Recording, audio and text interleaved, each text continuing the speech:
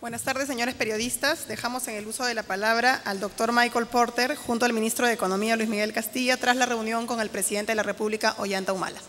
Adelante, por favor.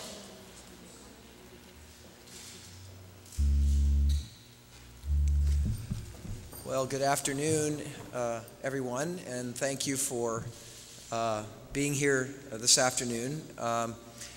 As some of you know, I am a professor at Harvard University, at Harvard Business School from Boston, and I'm here visiting Peru, working on the economic strategy and economic competitiveness of the country, which I think has a very great opportunity to be a global leader in economic growth.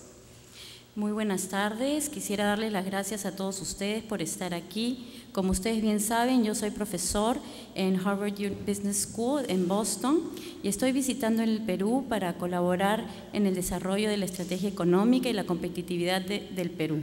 El Perú es un país que ofrece muchas oportunidades. I've had the opportunity to meet with the President and the First Lady, in addition to with the Finance Minister, to talk about the future development of the country. And I think Peru can be a real star in economic development and in social development.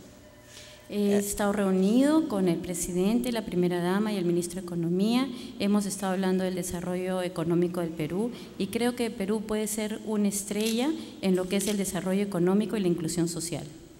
The country has made very, very great progress in competitiveness over the last 10 years or so.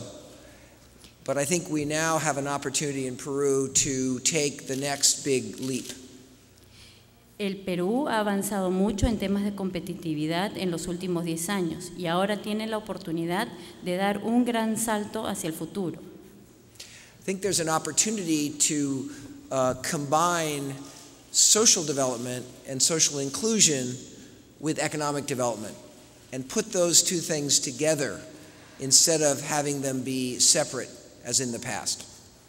Creo que existe una gran oportunidad de hablar del desarrollo social, de la inclusión social, de la mano con el desarrollo económico. Creo que ahora hay una gran oportunidad de hablar de estos tres temas en conjunto y no por separado como se hacía en el pasado. I also believe that President Humala, given his deep conviction to social development and social inclusion, can create a new kind of relationship between the business community and government in Peru. También creo que el presidente Humala, dada su profunda convicción sobre la inclusión social, el desarrollo social, puede darle un nuevo giro a todo este desarrollo económico, incluyendo todos los aspectos sociales. Finally, I want to say that my visit this time in Peru was primarily focused on speaking to the private sector, to the business leaders. Quisiera finalmente señalar que en esta oportunidad que visito el Perú, básicamente he conversado con el sector privado. And I was talking about how the business community needs to play a much greater role in social development and not just see its role as purely economic. He hablado con la comunidad empresarial del rol que deben cumplir en el desarrollo social y no solo en el desarrollo económico. There's growing opportunity now for business to create what I call shared value, where the business can grow, but society can also improve in terms of the environment, in terms of poverty, and in terms of other important social criteria. Existe la oportunidad de que crezcan tanto los negocios como las sociedades. Existe un concepto que yo he denominado el valor común. Esto permite que los negocios y las empresas crezcan, que las sociedades crezcan, que todo tenga un impacto positivo en el medio ambiente o en el entorno, y en aliviar la pobreza y en una serie de áreas más.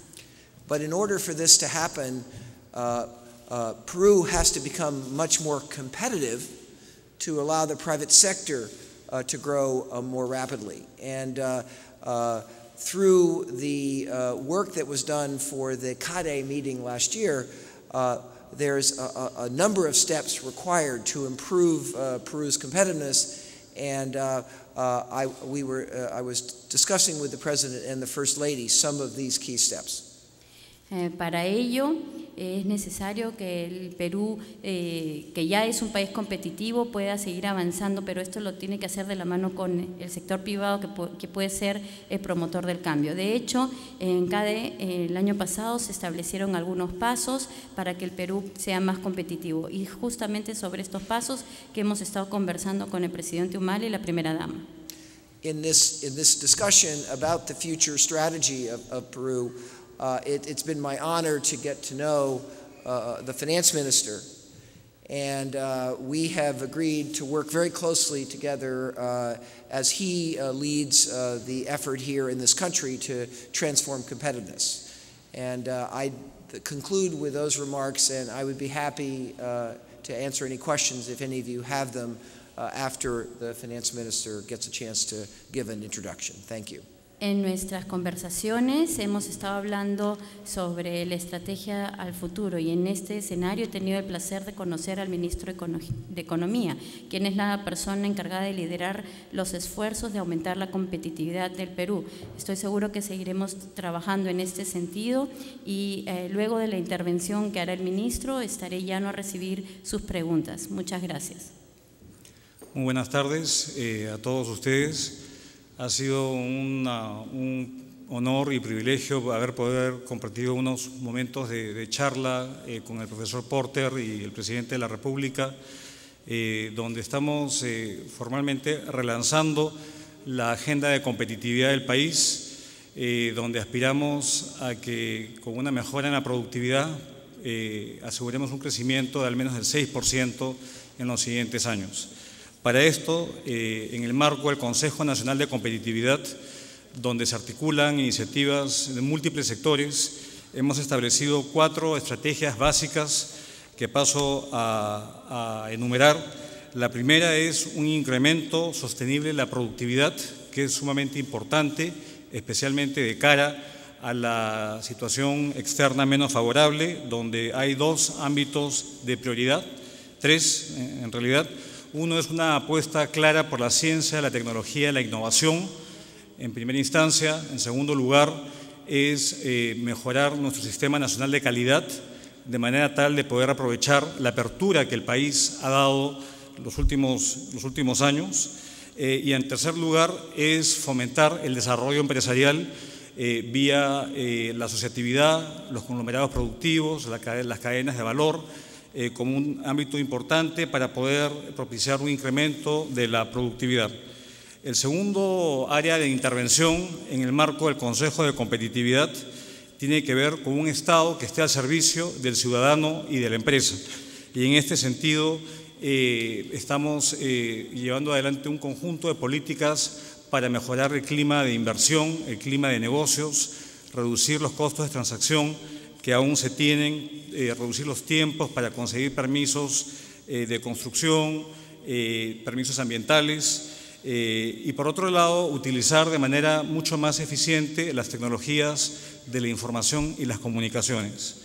El tercer ámbito de intervención tiene que ver con una agenda muy importante de acompañar a las regiones en sus planes de desarrollo territorial, donde el Gobierno nacional puede actuar como un rol catalizador en estas iniciativas locales que son muy importantes. Y por último es fortalecer la competitividad vía una mejora en el marco institucional que debe acompañarla. Esto pasa por una medición de los resultados, asociar la agenda de competitividad a la agenda de presupuesto por resultados. Es un tema muy importante. Realizar una encuesta de competitividad regional, entre otras iniciativas que se están estudiando en el Gobierno. Creemos que es muy importante impulsar esta agenda positiva que dinamice la inversión y en particular que apueste por un incremento en la productividad que sustente el crecimiento a largo plazo. Con estas palabras le doy palabra a los señores periodistas para plantear preguntas al profesor Porter o a mi persona. Muchas gracias. Buenas tardes, Miguel de la Vega de la Agencia Andina. Profesor Porter, la pregunta es, en los siguientes años ¿Dónde está la oportunidad para el Perú para crecer? ¿En qué sectores se puede generar más trabajo en este entorno un poco complicado de crisis internacional? Well, in terms of where the best growth opportunities lie, what we know from studying and working in many other countries is that your new areas of strength grow out of your old areas. You don't just get into new areas overnight. So, for example, we have in Peru now an extensive oil and gas strength. The opportunity to grow would be in areas that are related to that strength, like perhaps petrochemicals. We have in Peru an extensive presence in agricultural production. We have opportunities to expand that agricultural production into new fields and improve technology, develop machinery and services that support agricultural production. I need to give you time. Thank you.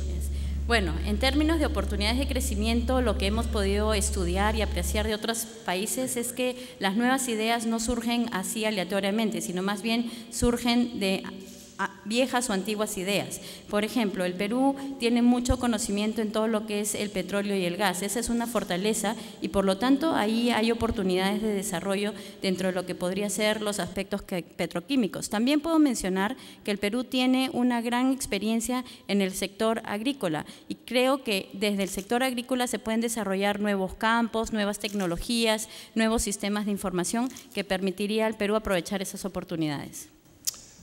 I also believe that there's an opportunity to attract some important companies from other parts of the world to actually establish a strong presence within Peru in areas like machinery and perhaps information technology and others.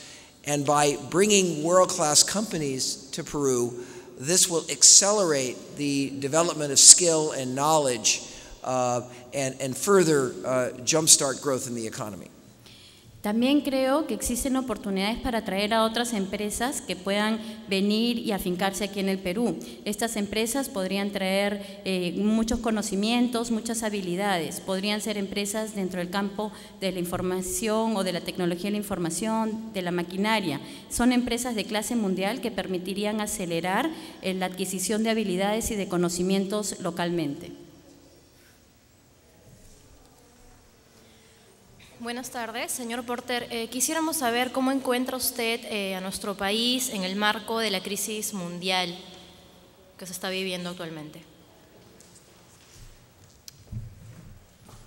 Well, I guess as an American, I wish I were here. I think Peru has weathered the world slowdown very well so far.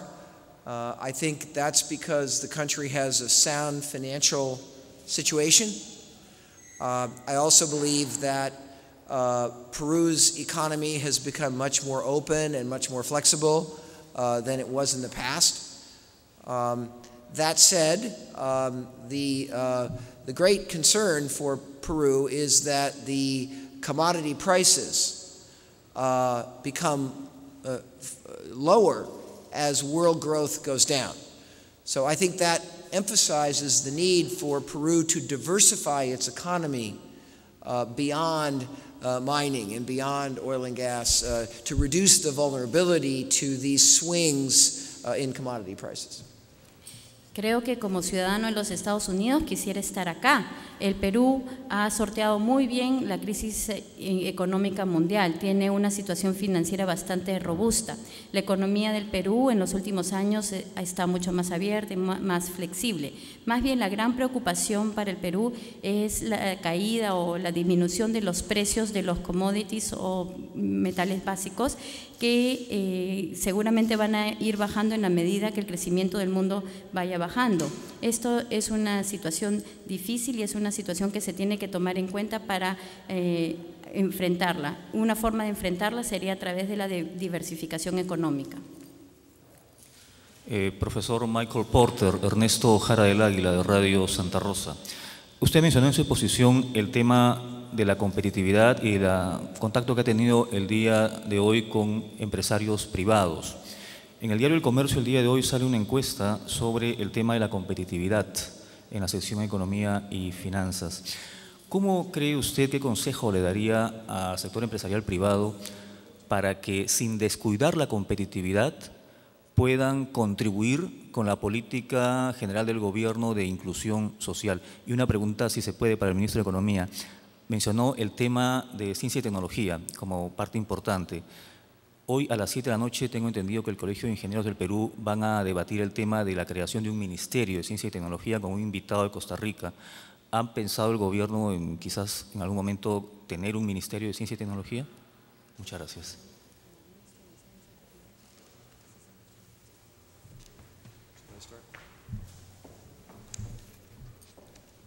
Well, first of all, I want to say how excited I am with the remarks that the Minister of Finance just made to you about the commitment of this government to competitiveness. I think that anybody that had a doubt about the priorities of this government, I think should be excited with this clear commitment. And the policies that he mentioned are policies that certainly I support.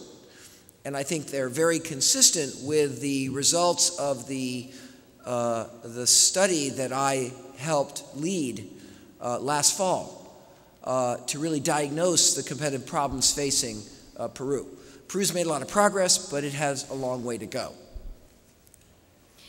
Bueno, antes que nada quisiera decir que me siento muy emocionado con todo lo que ha anunciado el ministro de Economía esta tarde.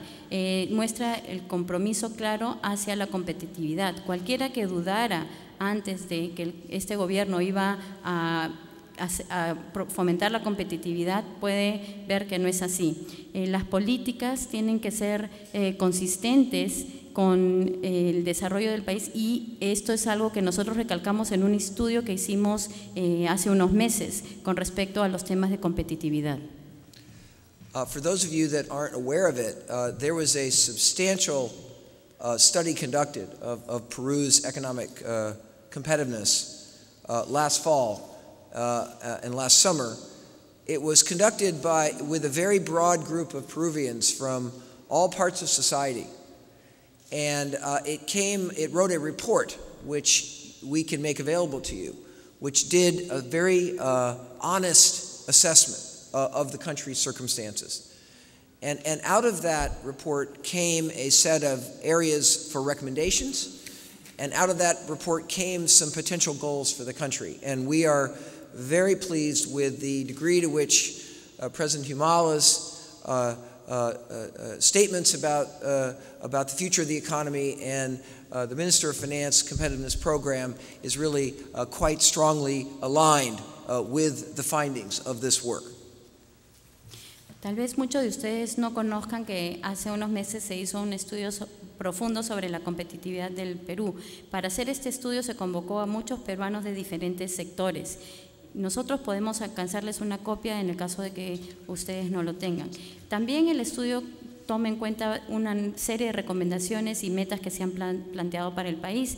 El presidente Humala ha acogido algunas de estas recomendaciones y metas para el futuro del país, y estas metas y futuros están alineadas con las políticas que ha trazado el ministro de Economía y Finanzas.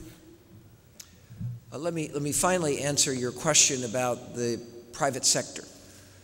I think that what we are now understanding much better is that the private sector, in order to grow and to be successful, can also have a very important impact on social development and on social inclusion. For example, we now have companies in Peru, like some of the companies in the Interbank Group, that are establishing new businesses and housing in the most rural areas of Peru. By growing the business in these new areas of the country that haven't had businesses before, that haven't had supermarkets before, we bring tremendous benefit to the local community, but at the same time, the business is able to grow. So there's no conflict between business success and social development. In fact, as businesses start to rethink their strategies, I think the alignment is getting greater and greater. So I was here today trying to encourage more companies to think this way.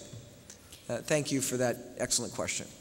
Finalmente, para contestar su pregunta sobre el sector privado, lo que entendemos mejor es que el sector privado está ahí para crear oportunidades y tomar ventajas de ella. Y el sector privado puede tener un impacto en el desarrollo social y en la inclusión social. Hay algunas empresas, sobre todo en el rubro del Internet, que están desarrollando su negocio en las zonas rurales. Estos permiten no solo que zonas que antes no tenían un supermercado, por ejemplo, ahora tengan la presencia de un supermercado, sino también que los negocios crezcan. Hay grandes beneficios, tanto para las comunidades locales como para las empresas. No vemos que exista ningún conflicto entre el desarrollo de las empresas y el desarrollo local. Le agradezco por su pregunta, muy interesante. Con respecto a la pregunta planteada del posible Ministerio de Ciencia y Tecnología, lo que estamos pretendiendo hacer es mejorar el marco institucional para la innovación. Y esto se está haciendo fortaleciendo a Concitec y a otras entidades encargadas de ello. Cualquier institución adicional que se cree va a ser sujeta a evaluación. Lo importante es fortalecer lo que ya existe. Existen muchas entidades encargadas de la temática y lo importante es fortalecerlas y de hecho para este propósito se encomendó un estudio a la OSD para mejorar el Sistema Nacional de Innovación en el país. De una parte central es la apuesta por la ciencia y la tecnología. Muchas gracias. La conferencia ha concluido. We're